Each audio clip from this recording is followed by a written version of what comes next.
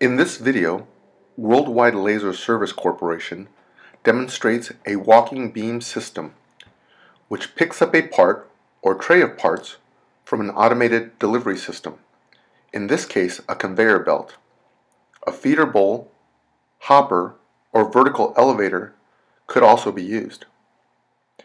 The parts are marked and moved to the unload position.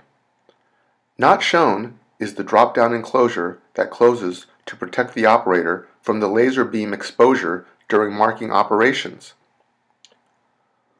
Let the laser system integration and automation experts at Worldwide Laser design the correct laser system for your operations.